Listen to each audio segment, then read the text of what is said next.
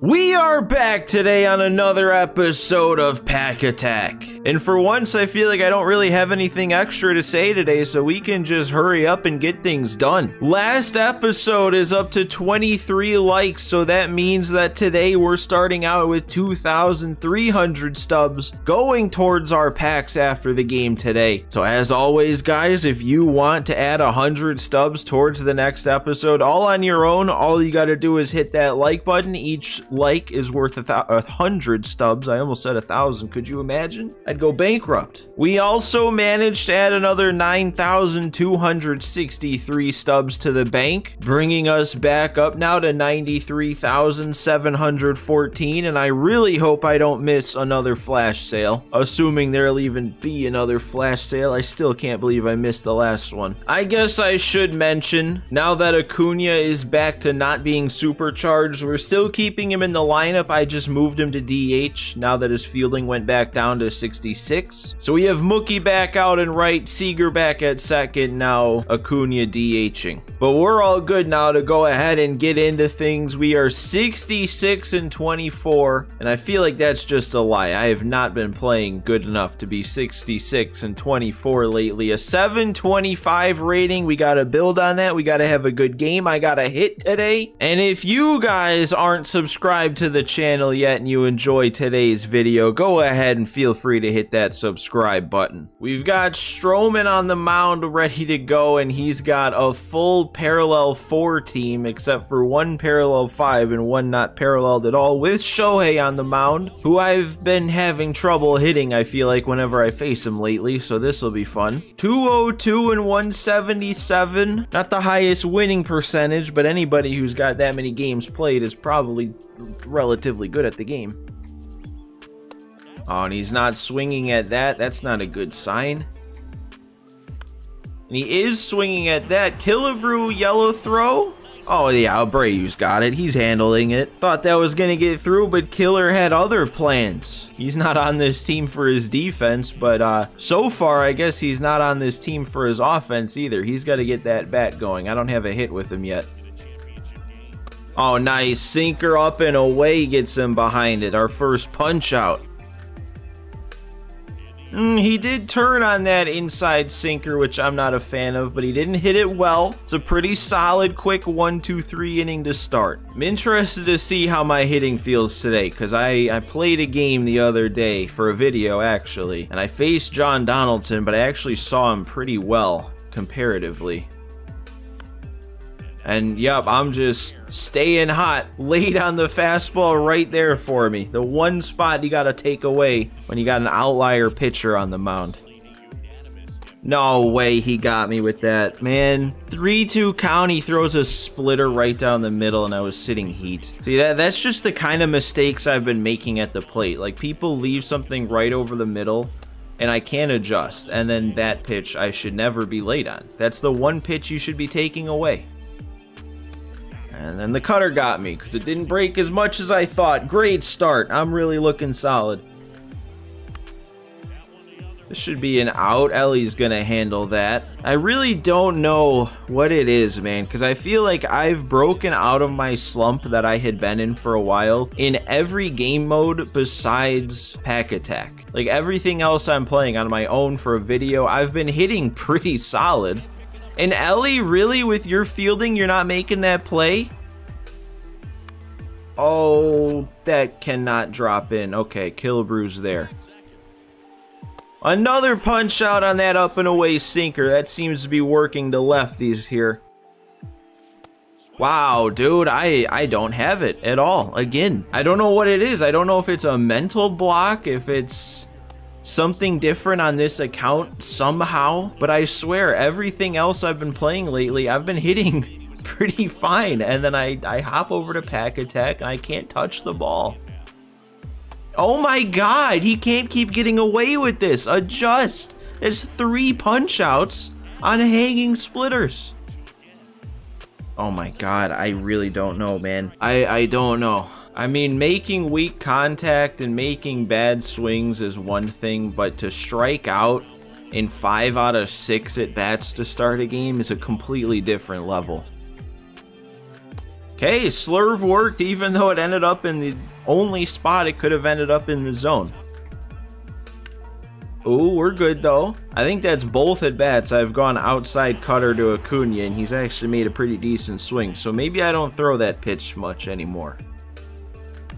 Killapru, no, he can't get a hit. Hang a slurve and make a relatively decent swing, and it's just a weak chopper. Oh my god, turn on it. Why? Well, I know why I'm late. It's because he's thrown so many cutters that I've been way out in front on, so I'm trying to slow the bat down a bit, and then that's when he goes with the fastball. Well, there we go. I'm being no-hit one time through the order. What's new? Okay, we're getting some punch-outs here, which isn't really something Stroman does all the time. Okay, a rollover. Let's not make another error, Ellie. I mean, look, neither of us can hit. The only reason we don't have dueling perfect games is because of an error I made in the field. He's definitely helping me out, and this could be one of those games where all it takes is like 1 or 2 good swings, and you can win 2-1 or 2-0. I wait back so long, and I'm still early. Okay, Ellie. There's one of our good swings. That's gonna go into the fountain. It's another one for Ellie. I feel like he's been hitting for some power lately. First hit of the game is the first run of the game for either side. And once again, I wait back forever on a 91-mile-an-hour pitch, and I'm still early. God, okay, well, waiting for the cutter that time, and that's the at-bat he decides to throw nothing but the heat, but we have the lead, and that might be all it takes. We can't let the typical thing happen, though, that usually happens when you finally take the lead after a stalemate through the first half of the game. We can't just immediately give it up. Or, here's a thought, how about we immediately hang a splitter and let him get his first hit of the game? Alright, that one stayed in the zone. I didn't even want it to, but pitch keeps getting him one way or another. Oh, that one couldn't have stayed in the zone too? It was right there. Okay, I guess we'll take it, but that's pretty dangerous too for him to just get under that. Oh, what a spot on the backdoor cutter. The hit doesn't come around to score. We still have a lead. Who wants to make another good swing? Yeah, Acuna's gonna be the one to make another good swing. Alright, he doesn't need to be supercharged to hit it out anymore. Finally turned on that inside fastball, and we have a 2-0 lead. I really think at this point, he can throw nothing but the cutter inside to lefties, and he will get me out every single time. Like that time I finally waited back, and I was under it and late. No, I didn't miss that. Tell me how I missed that. I definitely fouled. No, I didn't move the PCI. I guess that's the problem. Stayed right in the middle. Oh my god, he's going back to that. I guess he forgot that works. Oh my god, you're kidding me that he just took that. Where did that at bat come from? He hasn't had that great of an eye up until now, and then he was taking the pitches he took there and that one to end it. How do you lay off of that? On a 3-2 count, and now he's actually going to put something together. He turns on it. Okay. Get the bullpen up. Stroman's crumbling quick. Dude, this is a new person. This is a completely new player. Dude, on a 1-2?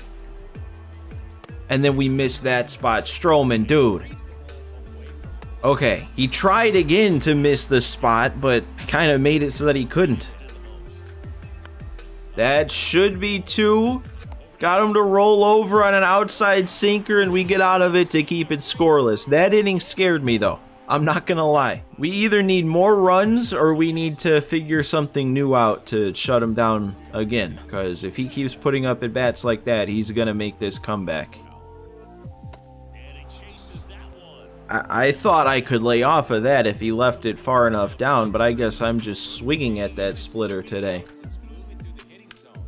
Hey, there we go. A hit that's not a home run. See if we can build something here. Finally make him work. Well, I guess he always works out of the stretch, doesn't he? Okay, that's a good swing. I was actually late. I've been early on that pitch every time, and then all of a sudden I'm late and have the PCI sitting right in the middle. I might have gotten that. I might have gotten that. Abreu, Oppo, he did. It's been a while since he's done something big like that, but that is a huge swing. A 4-0 lead. Oh my God, that's not gonna go. That's a perfect swing at the top of the zone. It is gonna go. Seager's not gonna be quiet today. Dude, I have no idea how I hit that. I never get up and hit that kind of pitch. I mean, I guess because it's Seager. He's the only one that I'm gonna make that kind of swing with. Oh, and I'm gonna roll over on that one, but I asked myself for a little bit more insurance, and I put up 3 more runs that inning. I guess it just took me a little while to get going, but now we're going. Okay.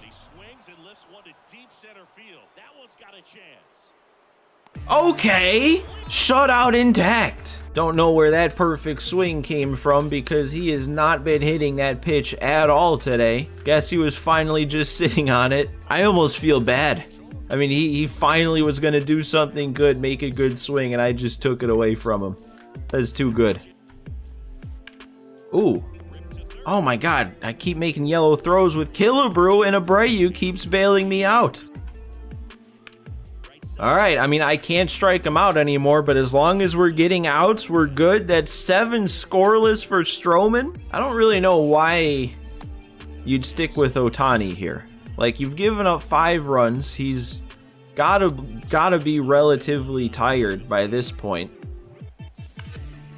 And I'm not gonna complain about it because even Adley's making good swings now. Ooh, that's a really good spot on a 3-2 count. That's actually kind of the same pitch he threw to Abreu on a 3-2 count when I hit it out. So I don't know why I wasn't ready for it there.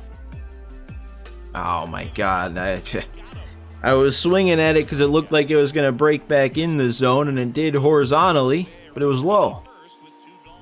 Man, dude, I really feel like I had a chance to put the nail in the coffin there when Adley got on, and then I just did terrible. All right, well, I don't really know what we're doing here. He got out of that last inning, and now we've been sitting on the pause menu for like 3.5 minutes. Is he really just going to let this go, or do I have a feeling he's going to come back with like 2 seconds left? I mean, I'm not going to hesitate if it hits that double zeros. I'm going to go ahead and win this game early. It's just, I don't like when games end this way, but what are you doing pausing and then just walking away? Thanks for the win. I mean, realistically, I was going to wrap that one up anyway. I don't know. I guess it really doesn't matter. A win's a win, and we need those because I haven't been getting as many as I need. We get up to 753 now after that one. So solid progress after dipping below 700. Ooh, Stroman gets up to 4 from that game. I didn't even realize he was that close. Man, our multiplier is going to be going crazy here today. We're going to be up over 1.5. And you know what? For as much as I was saying that I was doing bad early, and I was doing bad early, that was a pretty good game. 5 runs. After starting out struggling, we made some adjustments. I put some good swings on the ball. 4 bombs. I don't think you can say that's a bad day at the plate. So let's add it all up and see just how good it was. The hitting today is going to make 7,300 stubs. Over on the mound, Stroman's big day is going to give us 10,700.